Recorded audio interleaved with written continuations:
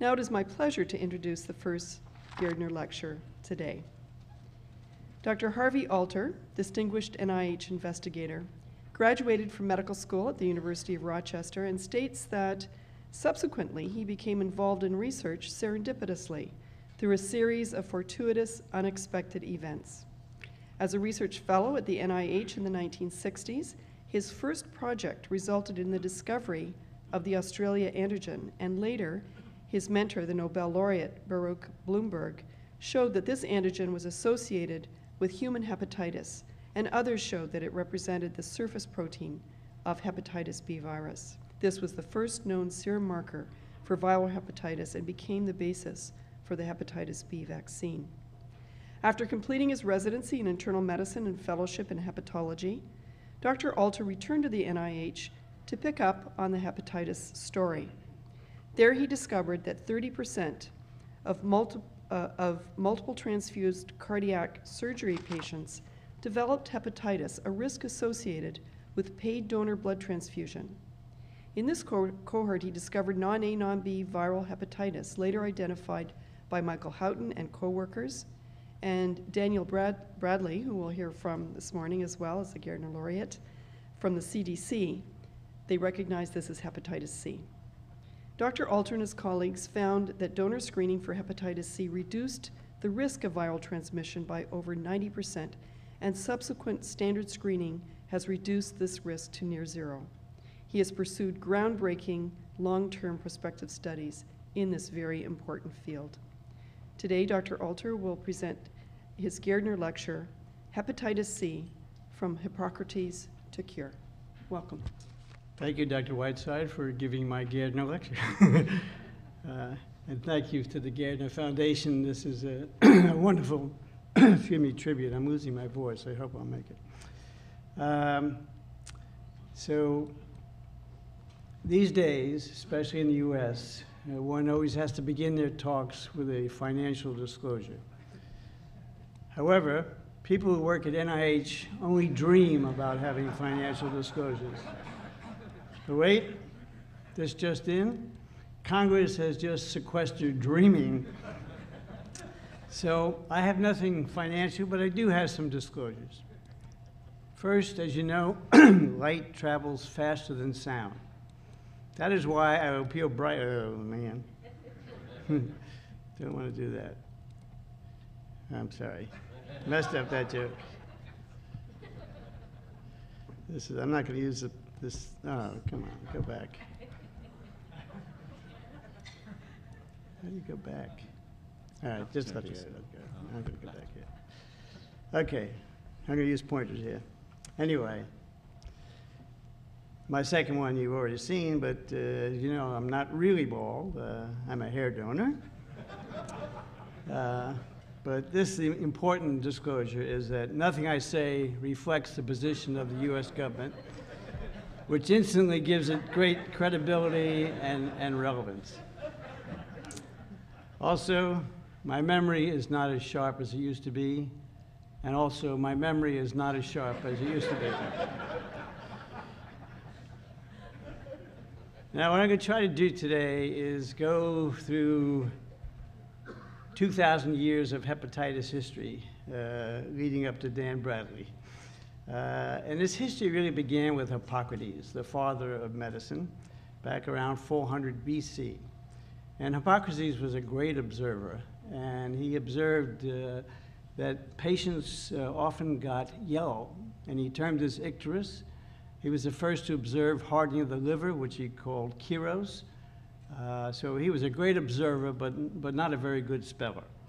But Hippocrates also gave us the medical oath, which said, physician, first do no harm.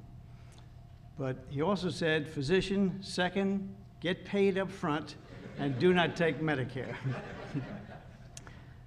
Now, nothing much happened over the next 2,000 years, but there were a lot of wars. And in every war, it was noted that a huge number of soldiers came down with yellow jaundice. This was in fact called campaign jaundice.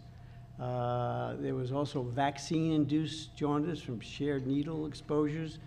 In World War II, 50,000 soldiers were infected with yellow fever by yellow fever vaccine and got hepatitis B. But in this period of the Second World War particularly, they distinguished hepatitis A, the infectious form, from hepatitis B, the serum form. But nothing definitive really happened until the early 1960s, when Dr. Whiteside said I was fortuitous to be in the laboratory of Dr. Blumberg, and was the first to observe this red precipitating line, which subsequently was identified as the surface protein of the hepatitis B virus, and then called the hepatitis B surface antigen. Though originally we called this the red antigen because of the staining characteristics of this line, then the Australia antigen for the person in whom it was found. This is a reaction between excuse me, an Australian Aborigine and a multiply transfused patient, and detected by a simple technique like agar gel diffusion. So insensitive that we would not think about using this technique today. But there was so much surface antigen present that one could detect it by this very simplistic method. In any event, I'm not going to be able to tell you the hepatitis B story. There isn't enough time. But when after finishing my clinical training in internal medicine and hematology, I came back to NIH. By this time, the Australia antigen had been identified as the hepatitis B virus, and I came back to study transfusion-associated hepatitis, doing prospective studies of open heart surgery patients who were getting a lot of blood. As shown in the squares, an average of 17 units of blood per case.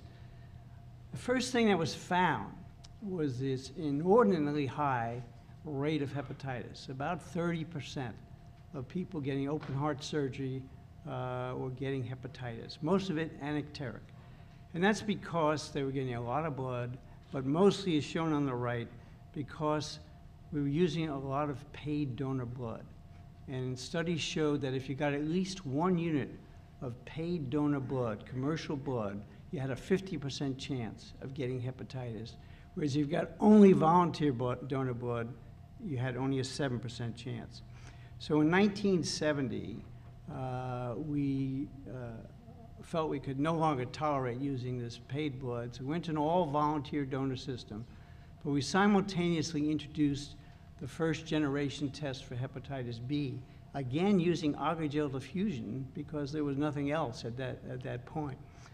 But these two factors together caused this precipitous fall in post-transfusion hepatitis, about a 70% reduction, which was primarily due to the change in the donor source. That was the key.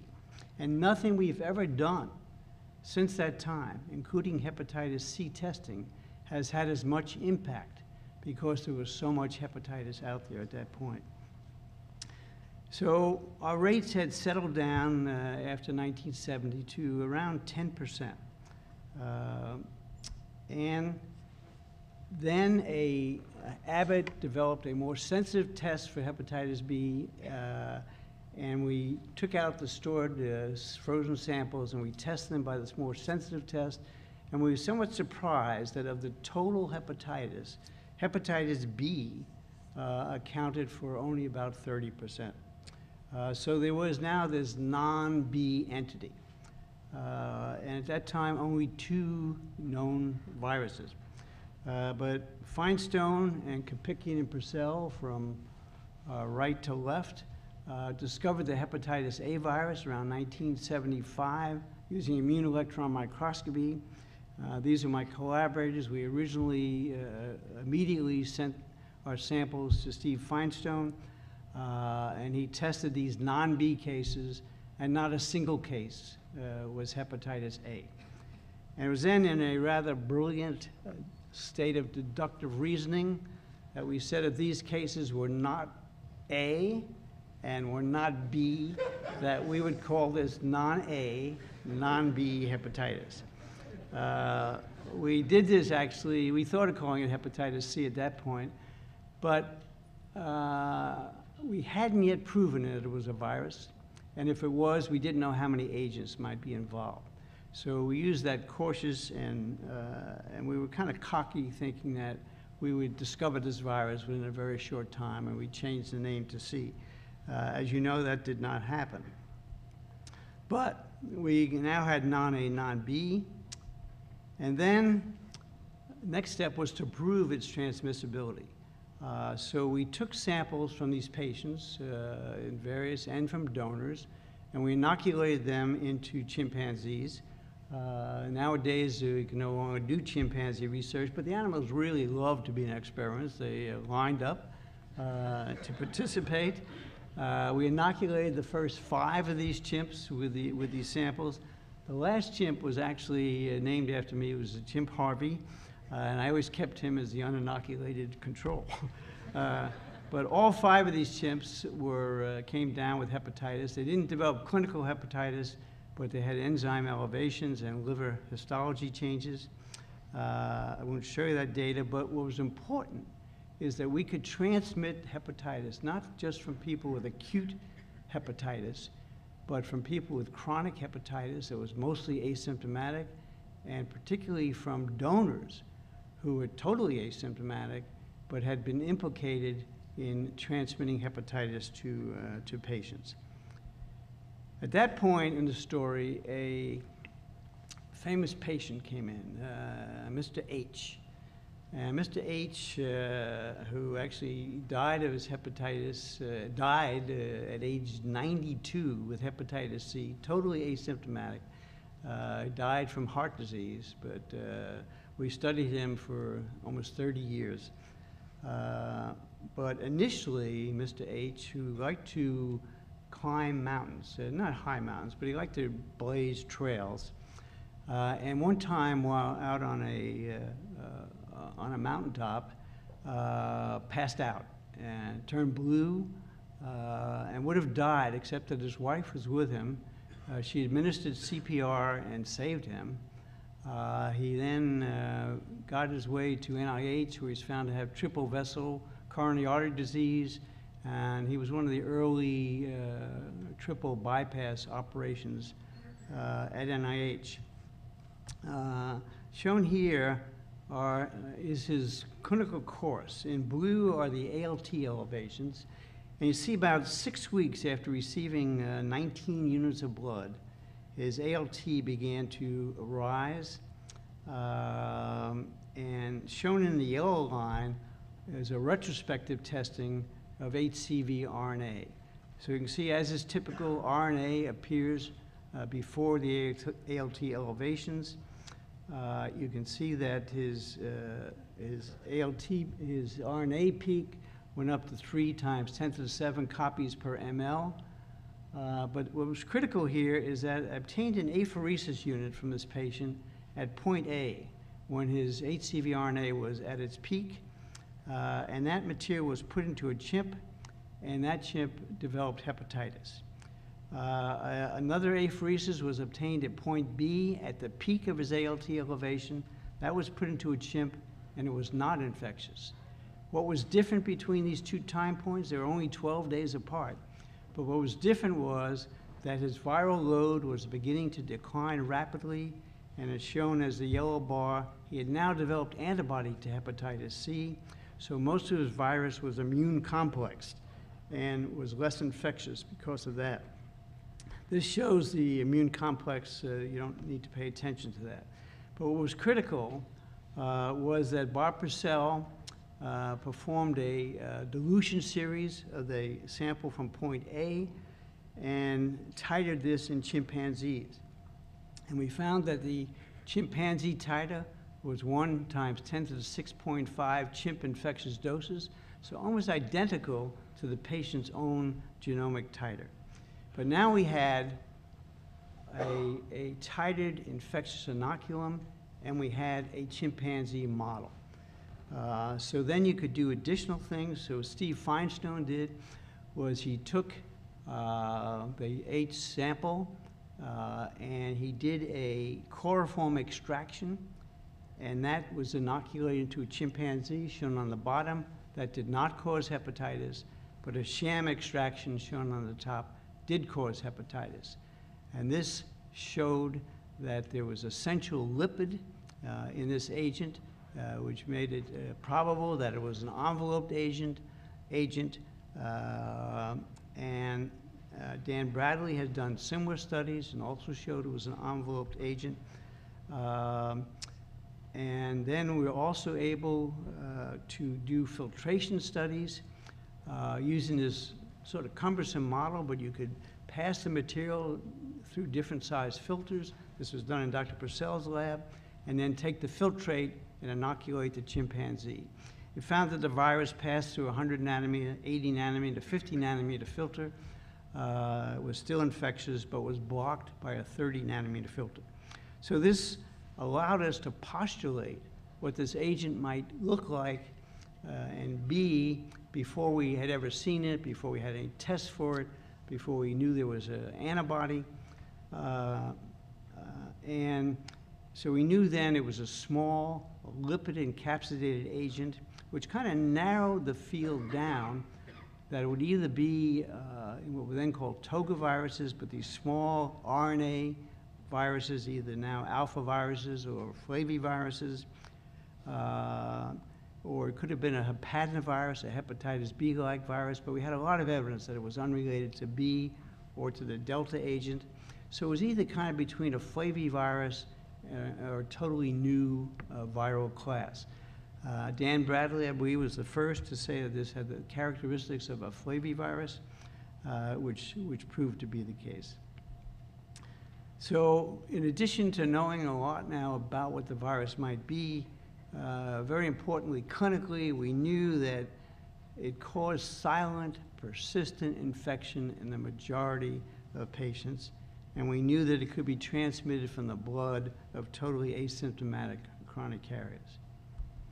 Now, at that point, we wanted to do clinical studies. Our early liver biopsy techniques were rather crude, but we obtained a lot of information from these. This was done with Jay Hufnagel's group and his many fellows. This was before Jordan Feld's time, but Jordan became one of Jay's great fellows.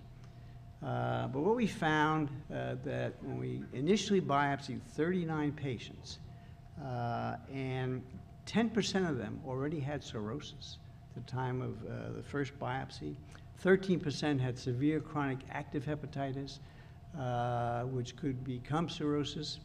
And indeed, when we re-biopsied these patients, particularly those who had the more severe initial biopsies, we found that 30% actually seemed to improve, maybe just sampling error. 45% were stable, but another 25% had progressive disease. We wound up with 8 patients out of 39, or 20%, who developed cirrhosis from non-A, non-B, and that figure has held up over the years. Hepatitis C causes cirrhosis about 20%, maybe 30%.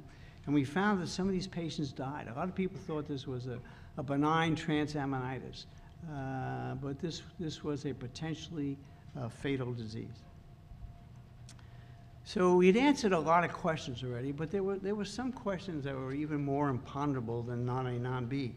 For instance, if a man speaks in a forest and a woman is not there to hear him, is he still wrong? We now know the answer to this. Or do infants have as much fun in infancy as adults do in adultery? These are just some things to think about. So, getting back to the transfusion story. I left you off around 1975 with the discovery of HAV, the definition of non-A, non-B.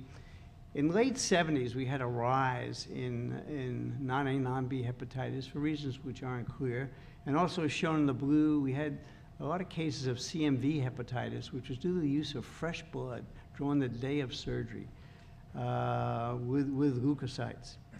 But then our levels kind of stabilized at around 5 to 6%. In 1981, based on retrospective data we had from this cohort, we had postulated that ALT testing of donors might reduce hepatitis by about 30%. So we instituted ALT screening of donors, but we couldn't show any impact of that.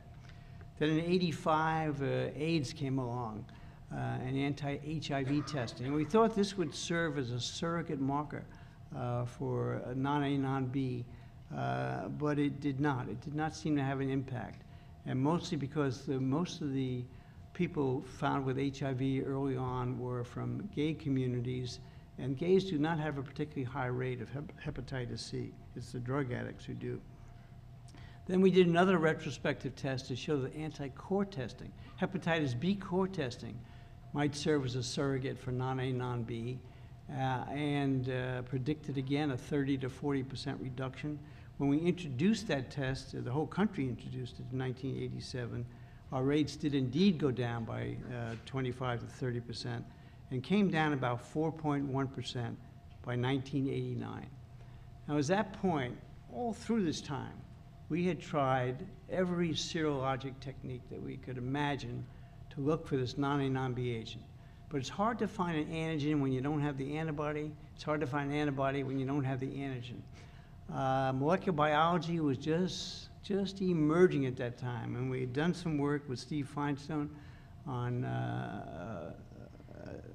subtractive hybridization, but it hadn't panned out.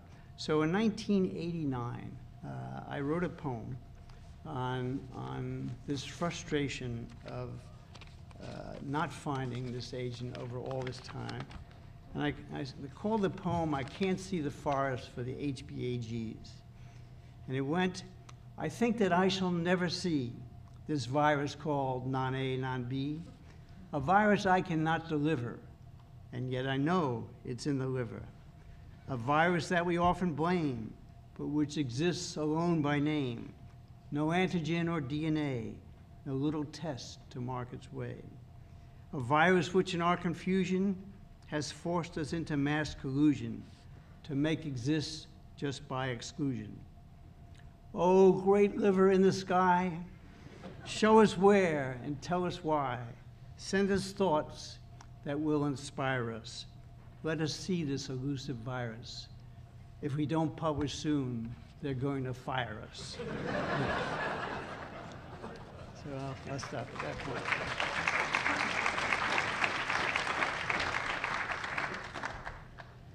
So, at that point, unbeknownst to me,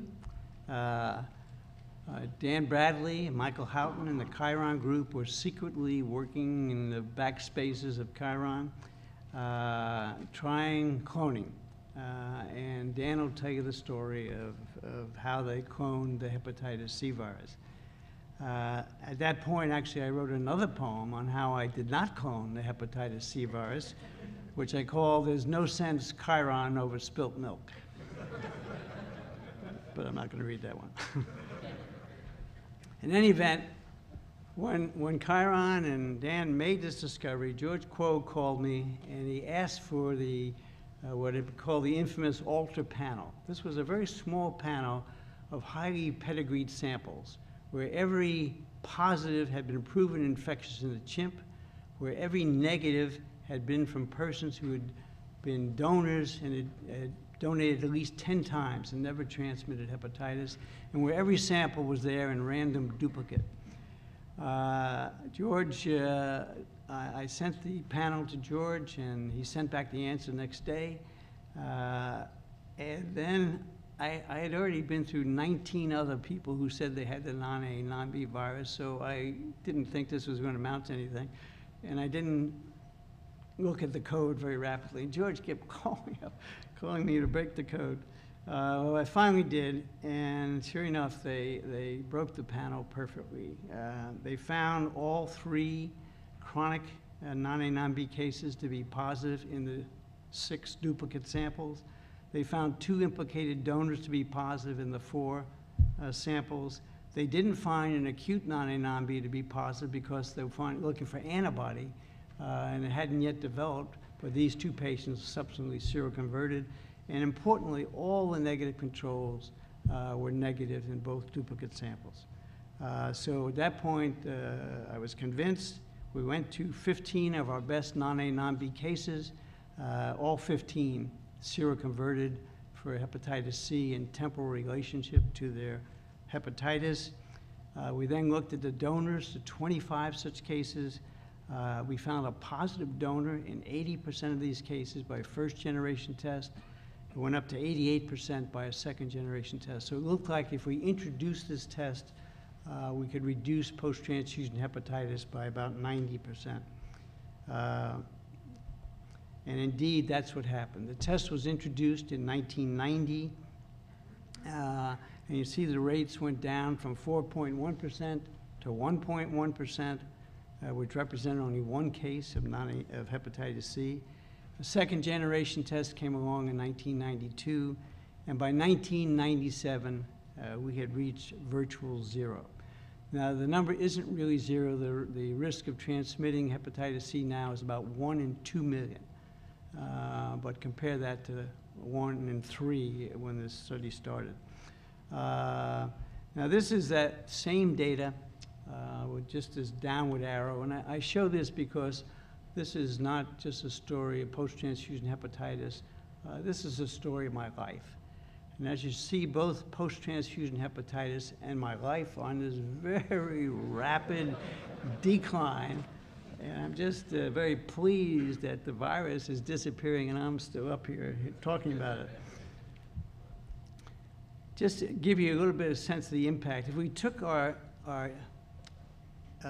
incidence figures from 1970s and 1980s of 10% and then 6%, and multiplied that by the number of recipients in the country, these are US figures alone, we calculate that transfusion may have caused near 5 million cases of hepatitis in those 2 decades.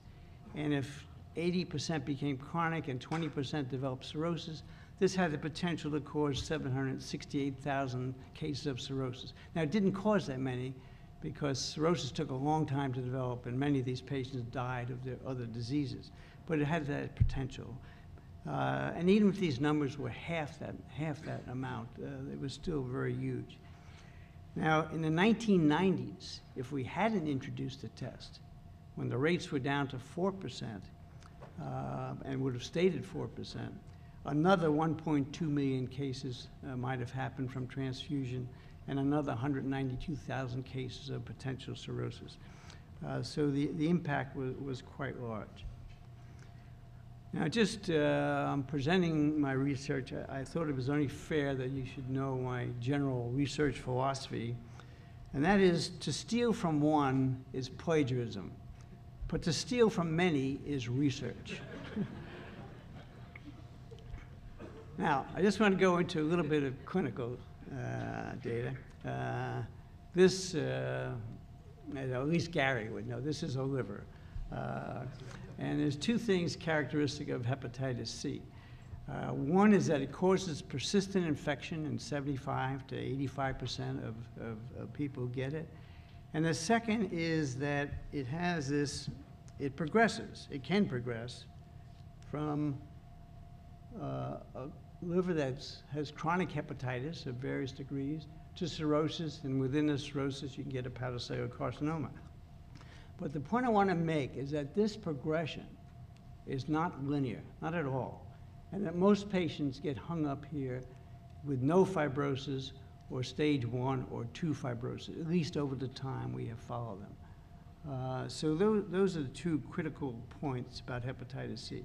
So why does it become persistent in so many people? Well, one of the main factors is that when you have hepatitis C, you don't have a hepatitis C virus. You have a whole family of closely related variants, a swarm of hepatitis C viruses that's called the viral quasi-species. And these, although they only differ by a few nucleotides from each other, they can be immunologically distinct. So working with Patricia Farsi, one of my main collaborators, she cloned from Mr. Hutchinson, this patient H, who didn't mind my using his name, did 105 clones from a single sample. And you can see here that 57% of the clones were identical. But at the same time, in a single sample, there were 19 other variants already present. So that even if one mounted a strong immune response against the dominant strain, any one of these other strains would have been capable of becoming the new dominant strain. And this is shown in this slide where with Patricia we took samples during the evolution of acute hepatitis in a prospectively followed patient where we had weekly samples and did 10 clones at each of these points with the arrows. And you can see that at week 3 there were 3 sort of co-dominant strains, arbitrarily labeled A, B, and C. That by week 8, strain D was now the dominant strain, and there was also E, F, and G. By week 13 now, you can see A was still there, but there was H, I, J, K, all the way up to P. And the reason there were more variants at this point, at week 13 versus 8, is that antibody had developed in between these now, and the antibody was putting immune pressure and driving the viral variation further. And by week 16, we had gotten through almost an entire alphabet of newly evolving strains of hepatitis C.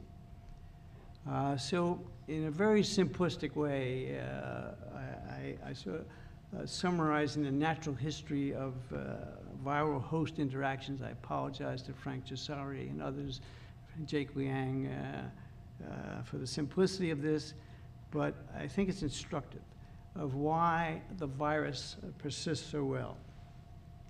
One of the things that gives the virus a huge advantage is that it replicates so rapidly. It has a doubling time of 13 to 17 hours. So the virus reaches peak titer within 1 to 2 weeks of becoming infected, reaching usual 10 to the 5 to 10 to the 8 copies per ml. This rapid viral load gives the virus a huge advantage because the immune response isn't coming up until here, the T cells. So when the T cells come out, they're fighting against a massive viral load, massive viral proteins, and they become blunted. Then we have this evolving quasi-species, and this virus is producing a lot of protein, but particularly the core protein and the non-structural proteins have inhibitory effects, particularly on the first immune response, the innate immune response. And it's been shown that the viral proteins inhibit this innate immune response at very many levels, prevent the production of interferon, the first host defense system, but they also directly inhibit the T cells. So we have T cell blunting or anergy. Now, in the normal circumstances, the T cells would produce perforins and fast ligands and interferon gamma, and that would help rid the virus. But if these are blunted, and then you have the antibody, so in the absence of a T cell response, the antibody, instead of helping to clear the virus, actually drives the viral variation further. But if everything was working right, if the perforins were coming out, you would narrow the quasi-species, and we've shown this in some patients, and eventually you'd go on to recovery. But generally, it drives the quasi-species variation further, and then the battle is lost. So these are the clinical roots of hepatitis C, and there are three main courses. The majority of patients have this chronic, stable, slowly progressive course, like Mr. H, and do well over a long time. The second group has a more severe and progressive course where they may develop cirrhosis in 15 to 40 years. That's about 20 to 30% of the patients. And the last group, the minority, about 5%, will develop cirrhosis very rapidly in 5 to 10 years. These are patients who have confounding variables, particularly immunodeficiency like HIV, co-infections with hepatitis B, and particularly alcoholism or now steatohepatitis. I'm not going to show you the data on alcohol, but it's very strong. I'll show that tomorrow, in fact. But I did want to show you this one slide of ethnicity in alcohol, wherein a French person says, "I'm tired and I'm thirsty. I must have wine." And a German person says, "I'm tired and I'm thirsty. I must have beer." A Jewish person says, "I'm tired and I'm thirsty. I must have diabetes." so, I'm Jewish, so I feel like. Okay, can I speed up? Okay. I won't go through this. I'll tell this tomorrow about but hepatocellular carcinoma is a major outcome now of hepatitis C, and it's extremely interesting, but it's predicted now if we don't do something about hepatitis C, the rates of hepatocellular carcinoma are going to, they've already tripled in the 2 decades from the late 70s, they've already tripled. It's predicted that if there's no change in the standard of care, cases of decompensated cirrhosis, hepatocellular carcinoma, liver transplantation are going to increase at least 4-fold over the next 10 years. Unfortunately, things are changing. Treatments are here now that even 2 years ago were giving sustained virologic responses around 50%. Now there are new protease inhibitors which added to interferon and ribavirin. If you look at just the 24-week point, compared to interferon and ribavirin alone, if you add this protease inhibitor, the sustained virologic response rate goes up to 75%. That's now a cure rate. That's where we are right now. New drugs are coming that are going to be interferon-free, that will have efficacies of over 90%, with just maybe 12 weeks of therapy. So the CDC strategy, now that we have new good treatments, are that we have to find these people. We have to find these silent carriers, and they're targeting the baby boomers, people born between 1945 and 65. And the strategy now is to test and treat, and the thought is that if we can find them, we can cure them. So, I can just take another minute, John? Okay. But if we had 100 people in this room who got infected, 80 would have a persistent infection, 30 of those would be stable, and 70% would have this variable course. Now, with new treatments, 70% would be cured. So if you take the group, we'd have 20% who spontaneously recovered, 24 who do well if you treat them or not, 39 who would be treatment cures. So you'd have a favorable outcome in 83%, and only 17%, if they don't have confounders, would have a bad outcome. And if we go up to 90% efficacy, only 6%. So there is a paradox, though, that though these treatments are great on an individual basis, there's so many people who are infected with hepatitis C, and many of whom won't have access to treatment, that it's a huge, huge global problem. So I'm going to skip through this. But just to leave you with this last thought, that we've been through this government shutdown in the U.S. Government workers have gotten a bum rap. But I just want you to know that I myself always have given 100% at work. It's just that it has a peculiar distribution. Let's say Thursday is one of my fair days. So sorry to go over, but thank you very much.